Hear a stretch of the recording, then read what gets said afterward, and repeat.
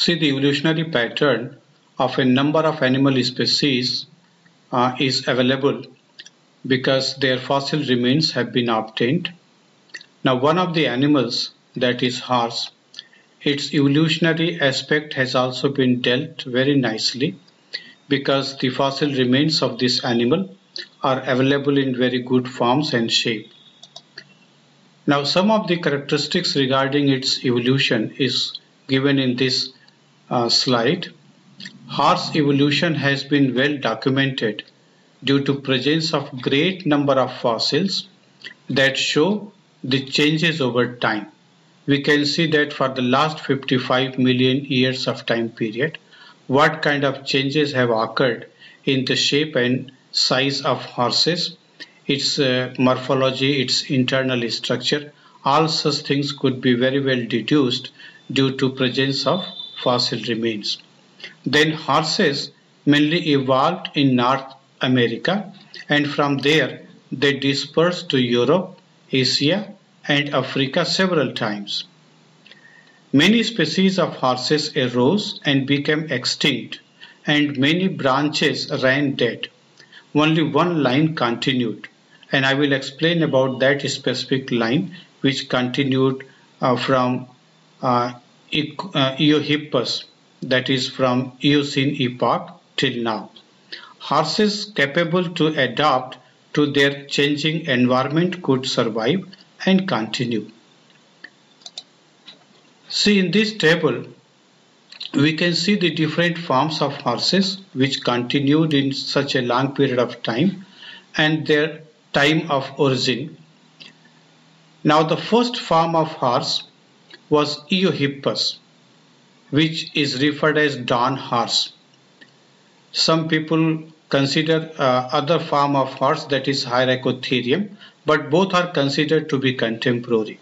So it is only the specific genus, that is Eohippus, which could be considered as Hyracotherium also. And this horse existed 55 million years back and continued up to 38 million years. Now, it was present, rather originated and existed mainly during Eocene epoch.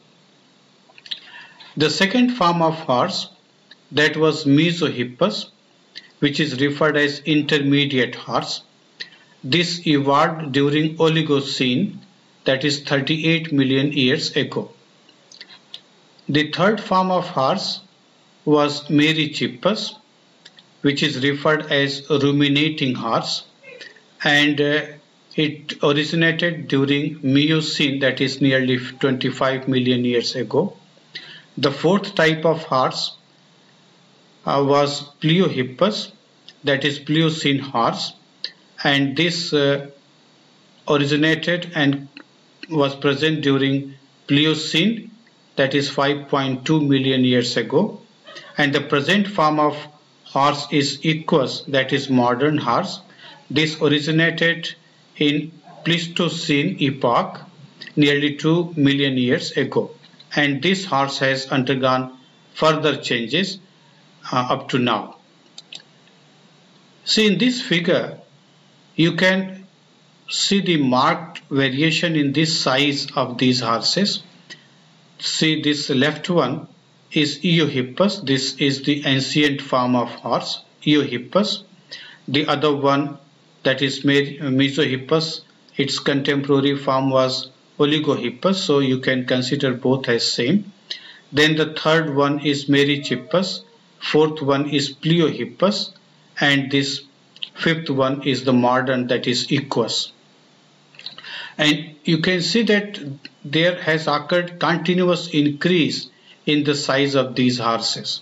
So continuous increase has been observed not only in the height, means changes have been observed in so many other characteristics also, but this is one thing you can observe, that the ancient forms like Eohippus, it was simply to the size of a small fox, but now we have present day horses which are quite tall in their size. So such kind of change is one of the changes which one can observe very clearly. Now other characteristics you can note down in this table. The first one, Eohippus, which existed during Eocene, that possessed 4 toes in its forelimb. The F and H means fore and hind limb toes. So in the forelimbs, these horses possessed 4 toes. 4 toes means second, third, fourth and fifth toes were present in the forelimb, and only second, third and fourth toes were present in the hind limb. See, the horse being a mammal is expected to possess 5 fingers, that is, mammals are pentadactyl. But during evolutionary time period, some of the fingers or toes disappeared, and in this form, 4 toes were present in the forelimb and 3 in the hind limb. Now, its height was 28 centimeter, hardly to the size of a small fox. And then other features, they were browsers. Browsers means they were feeding on soft vegetation. Actually, these horses were forest dwellers. They possessed very less deposition of enamel on their molar and premolar teeth. So they were browsers. And brachydont teeth means brachydont feature is related to the teeth that tells that the deposition of enamel was less over the dentine. The second form of horse was Mesohippus, and it possessed 3 toes in fore and also 3 toes in hind limbs. So second, third and fourth toes were present in it, and also 3 toes were there in the hind limbs. But see, the third toe was prominent in both the limbs, that is fore as well as hind limbs. And their height was 60 centimeter. They were also browsers, brachydont type of teeth were present in them. The third type of horse, that is Merychippus, they also possessed 3 toes in their forelimb and 3 toes in their hind limbs. But here, if you observe the fossil remains of toes, you will find that second and fourth toes were much reduced in comparison to the toes present in Mesohippus. So this kind of marked variation was there. Their size was 100 centimeter. They were also but they were grazers. Grazers means they were actually found mainly in grasslands. So they got adapted to feed on harder, vegetation. So they were grazers. They were not forest dwellers. Rather, they came outside the forest and started grazing in the open grasses. So they possess hypsodont teeth. Hypsodont teeth means highly crowned teeth which possessed good deposition of enamel. Then the fourth type of horses were Pleohippus, which possessed only one toe, that is third. This one means only one toe was present in the forelimb, and also one toe was present in the toe means finger, which was much elongated and prominent in the hind limb. So it was third actually toe which was present in fore as well as hind limb, and their height was 110 centimeters. So height is being shown actually in the means as average height.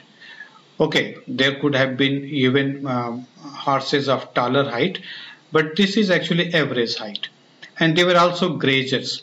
They were also hypsodont type. And the existing horse, which evolved nearly 2 million years ago, that is Equus, it also possesses single toe in forelimb and also one toe in the hind limb. And that toe is actually third toe, which is well hoofed, means a single hoof you will find to be present in the leg. And the average height of these horses is 150 centimeter. They are also grazers and hypsodont type. So these are certain features. Now in this figure, you can see the 4 different forms of horses like Mesohippus, Merychippus, Pleohippus and Equus, recent one. In these cases, their skull bone is shown here. So what change you can observe if you see the orbit means the portion where eye is actually lost, that is specific cavity where eye is located. So the area between this orbit and the tip of snout, that is smaller, and you will find a continuous increase in the area of this pre-orbital portion. So this pre-orbital portion that observed continuous increase. The existing equus, it is having much elongated portion between orbit and the tip of the snout. So this is another important change that has occurred during the course of evolution, not only in height, but changes have occurred in the type of, in the structure of toes, lengthening of limbs have occurred, the rudimentary, toes appeared in the form of splint bones. All such kind of changes have occurred. Changes have occurred in the type of teeth also, in the deposition of enamel also. The premolars and molars, which were distinctly morphologically distinguishable, got much similar in the later forms of horses. So all such kind of changes have occurred. But one thing we should remember, that we have been able to explain all such things with much confidence only because the fossil remains of all these different forms of horses are available in very good forms and shape and have been well preserved in different museums. In this diagram you can see the changes which have occurred in the limb bones, particularly in the toes. Here in the ancient forms like Hyracotherium or Eohippus, 4 toes were present, that is second, third, fourth and fifth, in which the third one is still prominent. In case of Mesohippus, the third one is much prominent, second and fourth got reduced in size. In case of Merychippus, still second and fourth are there, but they are quite reduced in their size. The third one is much prominent. In case of Pleohippus, only one toe exists, that is the third one. And the present day horses equus, they also have only third toe being represented. Now changes in the enamel deposition can also be observed. The size and enamel deposition that varies in the different forms of horses. Here again same thing is shown. In case of Eohippus, see 4 fingers are seen in the limb, but in case of Mesohippus only here also 4 toes are being shown, but in case of Mesohippus and Merychippus only third was prominent, second and fourth got much reduced, and in present day horses only this third toe that remains. Now if we see the major changes which have occurred during this 55 million years period of time, then such changes could be enumerated like this. Continuous increase in size. So this aspect I explained in the beginning, that there has been increase in the size of horses from the ancient one till now. Then lengthening of limbs, their limbs have increased in size.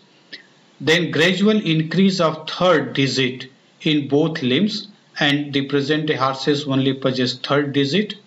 Then perfection of hoof on third digit, it means third digit is hoofed, that got better deposition of hoof structure. And reduction in digits 4 or 5 to 1. So ancient forms possessed 4 or 5 digits, they were pentadactyl actually, but the present day horses possess a single finger. Elongation of neck, this aspect we should know that the neck also got elongated. So this is another important change in the external morphology of horses. Definitely that would have been resulted due to change in the cervical vertebrae. And then elongation of pre-orbital region of skull, I just said that the area between snout and orbit that experienced elongation. Then development of high crowns in premolars and molars, and most prominent is that premolar became molar-like in appearance.